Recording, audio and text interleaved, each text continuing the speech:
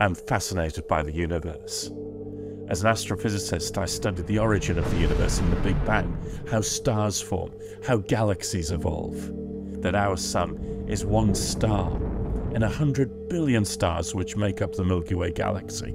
And I'm also a science fiction fan, whether it be in Star Trek or Star Wars, or other forms of science fiction, whether we're alone as life or alone as intelligent life within the universe. What if we discovered other life elsewhere in the universe? The God that I see in Jesus Christ is the one who doesn't make me fearful of such questions. And my Christian faith and my science have always gone together in a way that doesn't answer all of the questions, but in a way that makes the universe exciting. Hello, fellow Earthlings.